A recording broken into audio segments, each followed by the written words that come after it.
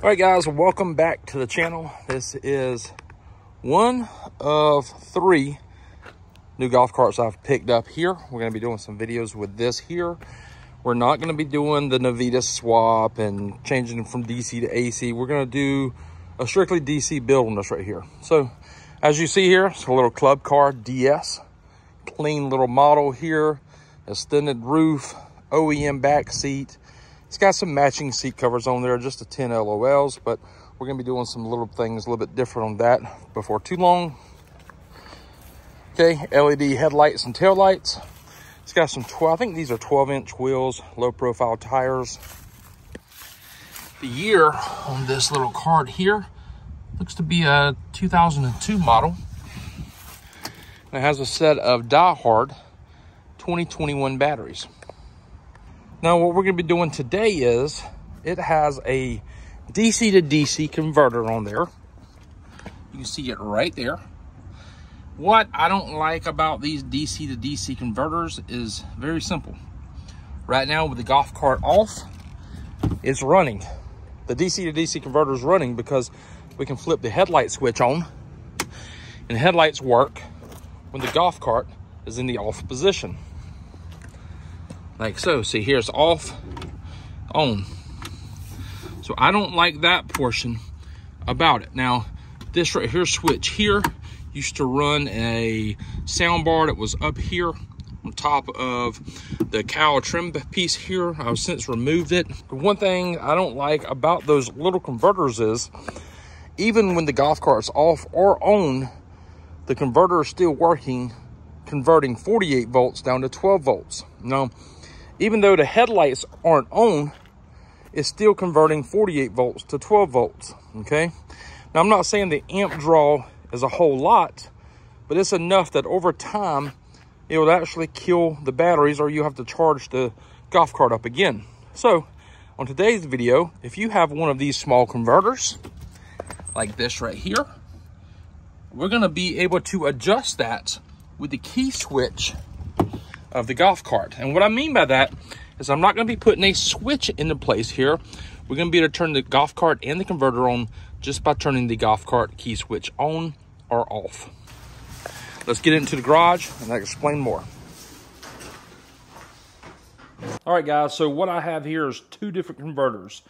This is the basic converter here. This is the same one that we have on the golf cart now. And this is a very popular converter. I run this in a lot of my golf carts. However, one of these are already installed in this golf cart, and I'm gonna just leave it. Here's the differences between both of these converters. This one here has a power and ground input and a power and ground output. This one right here shares a ground and has a power input, a power output. It has a key switch input and a memory output. So let me tell you about this one. Yellow wire, 48 volt input, black wire, ground input, black wire, ground output, red wire, 12 volt output. Now that's only 3 colors. Your green wire that you see right here is gonna go to the key switch. And when you turn the key switch on, the converter will power on. When you turn the key switch off, the converter will power down, technically, but not 100%. Let me explain why. On here, there's a blue wire that you see right here. So if you have a car stereo hooked into your golf cart, this blue wire here is gonna go to the constant power of your car stereo, and this will help you maintain your clock and your memory functions. Basically what that means is this converter, even though the key switch is off, this converter is still running and it's still producing or still converting 48 volts down to 12 volts, but it's not producing, basically it's cutting this red wire off and on. That's the only thing it's doing. This blue wire right here will stay on even when the converter is off. This blue wire will allow power going to your radio to keep memory functions. Okay, right now we have the DC to DC converter already in the golf cart, and it's already powered up right now. Even though the golf cart's off while I'm making this video, it's still running. It's still converting 48 volts to 12 volts. And in the, if you look at the big picture, yes, it's using a little bit of amperage. It's not much, but it's using enough. And if you have range anxiety, well, you can eliminate that by introducing a relay. Now this is a 48 volt relay coil. It looks just like a 12 volt 30 amp relay. The only difference is this one has a 48 volt coil. So basically I'll explain the relays in just a minute. Now by introducing the relay onto the golf cart with the factory key switch, once we turn the golf cart to the on position of the key switch, this will now have power. When we turn the key switch off, this right here will not have power anymore. So if you're worried about the golf cart using amperage or using power or the DC to DC converter running, you can be able to turn that on and off with the key switch. And it's very simple. I'm going to show you exactly how to do that on today's video. All right, so let's talk about a few things right here real quick. You see there's 5 wires. Now these wires are not going to be, it's not going to be hot, negative, it's not going to be a remote, it's not going to be anything, that kind of stuff like that, okay? You're going to have a coil, that's going to be your number 85 and 86. Typically this is part of the coil and this is part of the coil, okay? So through your coil right here, this is a 48 volt coil. So one side of this will need to go to the negative of the battery. The other side of this will need to get power from the key switch in its own position. Not its off position, but its own position. And by doing so, once this right here has power on the coil on the inside, it makes continuity between this black wire here and this red wire. So basically, we could take the yellow wire right here of this DC to DC converter. We can hook it up to this red wire like so. Then we can run this black wire here to the positive of the battery. Okay, so basically this is like an inline switch. By us energizing the coil of the relay, once we do that, the black right here is number 30. This one right here and the red one will have continuity. Now when the key switch is off, the black one and the blue one will have continuity. Does that make sense? I'll explain this again. Yellow here, we're going to send to power, okay, of the key switch. We only want power on the key switch when the key switch is in the on position. This white one here, we're going to run it to the ground wire of the battery, okay? So when we turn the key switch on, the relay is going to click, okay? That means it's going to energize the coil. This black wire here does not mean ground. This is going to be pin 30 of the relay. Pin 30 and pin 87A, they have continuity when there's no power across the relay coil. So right now, if we took a voltmeter, these 2 wires right here would have continuity with nothing hooked up to the golf cart. Let me get my meter just to show you.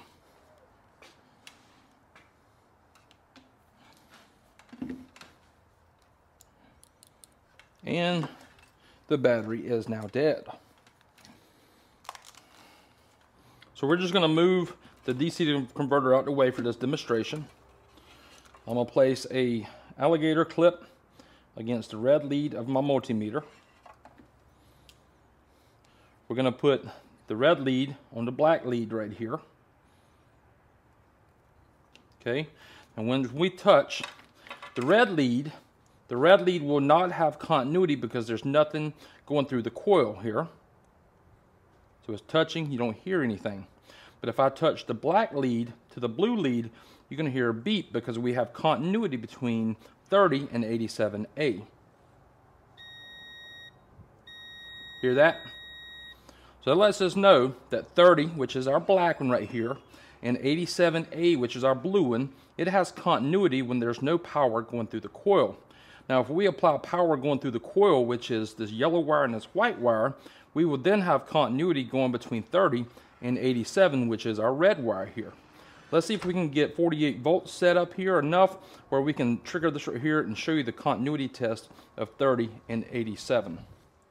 All right, I'm going to flip the switch on and you might hear the relay click. Now once the relay clicks, remember we had power between the black wire, which is number 30, and the blue wire, which is number 87A. That's going to change and you're going to have continuity between the black wire and the red, number 87. So we're going to power the battery on. We now have power. We get down here and we're going to attach one side to the black and the other side to the blue. This should not have continuity, and it does not. You hear that? There's no continuity coming through the black wire 30 and the blue wire 87A. Now if we check continuity between the black wire and the red wire, we will have continuity. See that? I'm going to go ahead and turn the battery back off. The battery right here represents like the key switch of the golf cart. Now we had power going through the black and the red, not any longer. See there? But now we're going to have power going back through the blue wire, which is 87A. So basically that is how a relay works. Now, how are we going to use a relay in this right here project? It's going to be the same way we just used it here, except we're going to wire everything up through the key switch. So we're going to take our white wire and our yellow wire, and one of these is going to go to the battery ground of the system.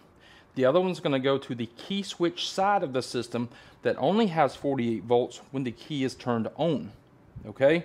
What that's going to do is activate the relay. Now, this being a 5-wire relay, you don't need a 5-wire relay for this right here demonstration, but this is a 48 volt DC relay, and I've ordered some of these right here to go on different projects and different things. So in our video today, we're not going to use the blue wire, and you can actually depin this if you like to make things simpler. Okay? What else is going to happen here is this black wire here, which is pin 30, we're going to get our input from our battery, 48 volt from this one, and we're going to send this right here, red wire here, to the input of the DC to DC converter. And what that's going to do there is once we turn the golf cart switch on, our accessories will then be able to power on, and when we turn the key switch off, our accessories will be able to power off and nothing running in the background. Let's get started. Now, this would be a prime example why you don't want to leave this on at all times. Does it pull much current? No, okay? My voltmeter, I left it on, and you've seen earlier, I had to change the battery out because I left it in the continuity setting of the meter. Now, was it pulling a ton of current? It wasn't, but I had to change the battery out.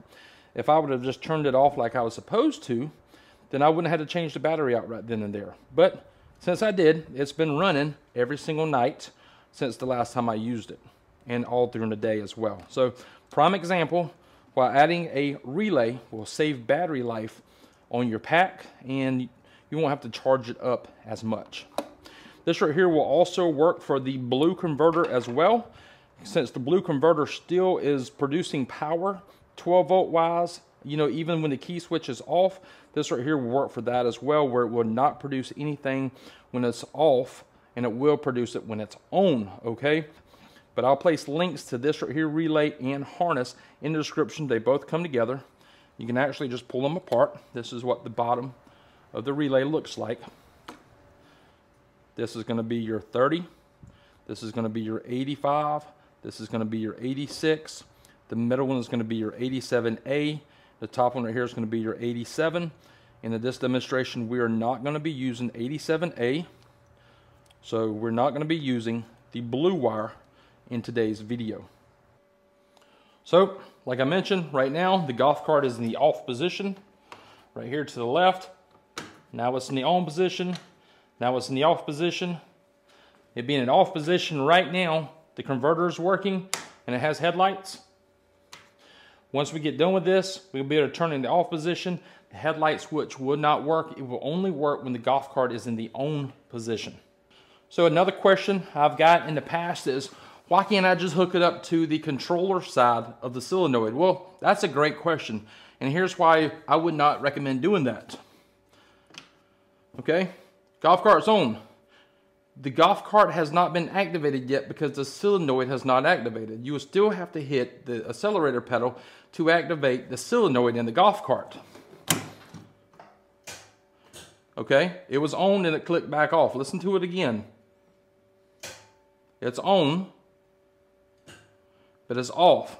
So if you're running the 48 volt side of the solenoid, it's only going to be on for the duration that a pedal is pressed down.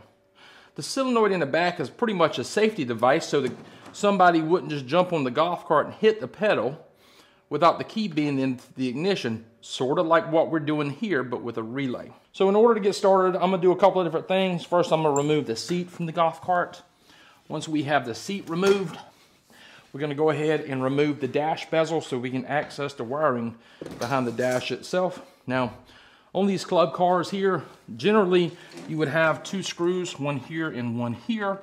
When I got this golf cart here, it did not have the screws there, so basically you're just going to actually pull it out there and access the back panel back here. In order to test this, we got a digital multimeter here.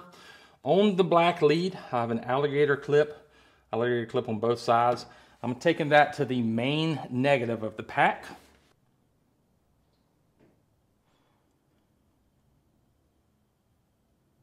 That's going to show us a negative signal for when we're testing the key switch here.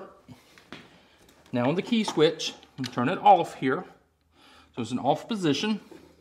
We'll have power on one side of the key switch, but not the other side. So this green wire here, it shows power. Okay, the key switch is off. We don't want that. We want the one that does not have any power when it's off. The blue one here does not have any power, as you can see there. Once we introduce a power signal from the key switch here, we now see 48 volts on that side of the key switch. So this blue wire here, this side of the key switch here, is the side we're going to run to the positive of the relay coil. So I'm going to be using some 14 gauge wire here. I'm going to put a ring terminal end on this wire and hook it up to the same ring terminal as the output of the key switch. So it looks like somebody already done something very similar to this there, as there's a red wire on here now. So we're going to do away with that red wire. I'm going to hook both this blue wire here and this red terminal up together with that same screw here, back to the terminal. Now on this red wire here that we're added, I've cut out about, probably about 6 or 7 feet, so we can run back through the dashboard here underneath the golf cart and back up underside of the batteries. I'll meet you back over there. All right, so I've ran the wire and it's here inside of the battery compartment right here. This is going to be our relay coil positive, and we're going to get our relay coil negative right here at the battery. And just to show you that it works, let's strip this right here back real quick. The golf cart is right now in the off position. I'm not having any voltage on it at all. As soon as we turn it on the key switch, we jumped up to 50 volts. Turn the key switch off, jumping back down to no voltage at all. All right, so I know what you're probably thinking. Why do I need a relay for if you've showed me how to get 48 volts directly from the key switch? Well, here's the deal with the relay. The relay is here to take a low voltage input, like a key switch right here, and give it a higher amperage output. And what I mean by that is the key switch is not heavy duty key switch, and it's not really sending a bunch of amperage through it. It's sending a signal. So we're using a 48 volt signal from the key switch to activate the relay. The relay is then getting a heavier amperage load from the battery and is sending that through the relay itself to the DC to DC converter, if that kind of makes sense. So the relay is there to help protect us, kind of. It's kind of like the main solenoid on before the controller. If you notice, the main solenoid is actually turned on and off by the really tiny wires, but the controller uses the heavy duty wires running through the solenoid in order to operate the golf cart and make it move forward and backwards. Very similar situation. Actually, it's the same thing, except you're using a relay instead of a solenoid. So I went ahead and I removed the blue wire from the center of the relay harness. See, here's the blue wire here. I just pulled on it and it came out, okay? We don't need 87A for what we're doing today, so I don't want to confuse any of y'all for this right here. Do you have to do this? No, you don't have to do this.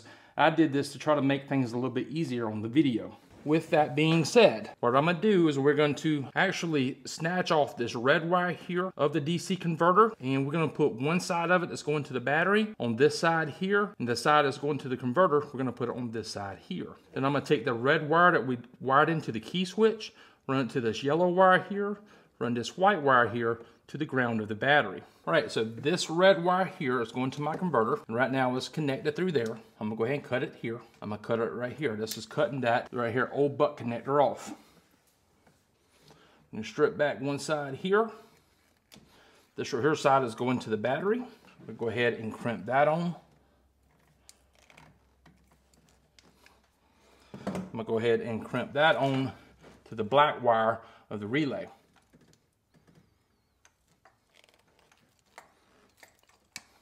Now the red wire here, we're going to use a red butt connector. Since this wire gauge here is a little bit smaller.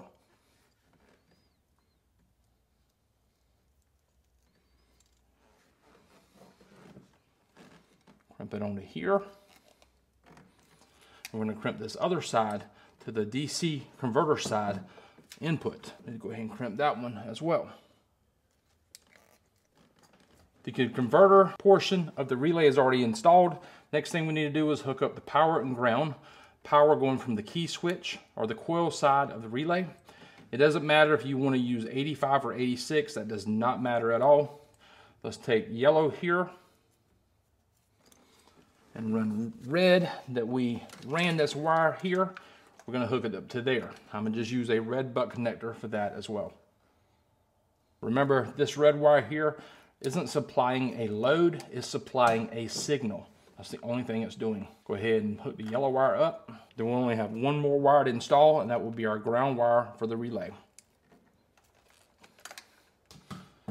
Okay, so right now we got one more to install. That's going to be this white one right here. I'm going to get a ring terminal and pop it right here on the main negative of the battery pack. All right, so watch the helmet up there. Right now the golf cart is in the off position. See here, it's off. Turn the light switch on, no lights because the golf cart is off. Turn the golf cart on. We know the golf cart's on because we can hit the forward acceleration here and it'll move. We can hit reverse and it'll move, okay? We can also turn the power to the lights on and the lights are on. Turn the power off, turn the golf cart off here, put it in forward, the golf cart will not move. If you leave your headlights on and you forget to turn them off, they're just going to cut off with the golf cart. Watch this. Turn the golf cart off, headlights cut off. Turn the golf cart on, the headlights cut on. The relay has a hole here to mount it. You can use a hole, you can mount it somewhere with a bolt. What we're going to do here is I'm on the side of the battery here, I'm going to run a wire tie. There it is, it's mounted. It's out the way, it's neat. At the same time, it's still a golf cart. It's a very simple modification. You can extend all of these wires, mount it wherever you want to. I didn't extend anything and mounted everything just nice and neat right there. I'll place a link to this in the description below. All right, guys, what do you think? Pretty simple install.